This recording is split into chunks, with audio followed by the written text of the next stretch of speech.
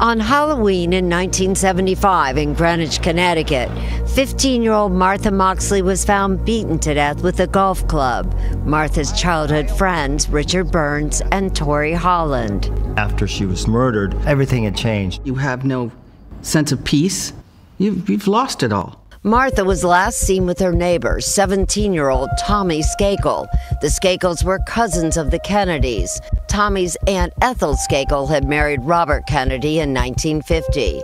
The Skakels were also one of the wealthiest families in the country. Yeah, that's a famous family. They just had a lot more attitude about, they could do anything. While Tommy was an early suspect, he had an alibi.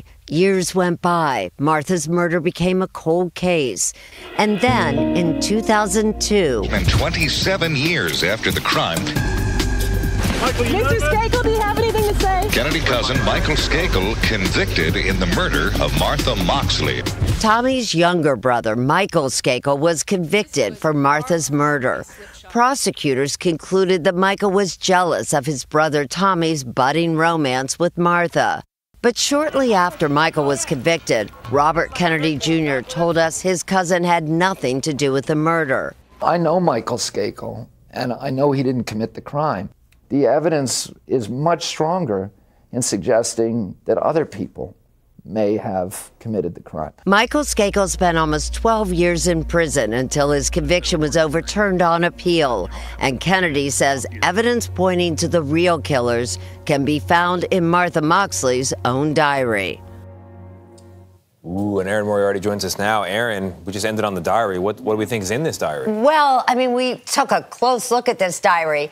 Like all 15-year-olds, she kept track of all the guys that she would see. And investigators do believe that she knew her killer. So what Kennedy is talking about is this dance that she attended 3 weeks before she died. He claims that she met a stranger there who became obsessed with her, who then came back on mischief night and killed her. So we take a look at that entry. It is there. We talked to the friends who, this case really mattered, and they remember that night. It's not quite the way Kennedy talks about it. Why has this case been so hard to solve? Because it's not like Greenwich is a high-crime area. No, it's not. And a very small pool of suspects. Gail, it struck me it wouldn't happen today. Yeah. Think about it. All those houses would have had cameras. Of course. They would have had cell phone footage. Yeah. They would have collected. I think that Greenwich police they weren't equipped for something like this. All right, Erin, thank you very much.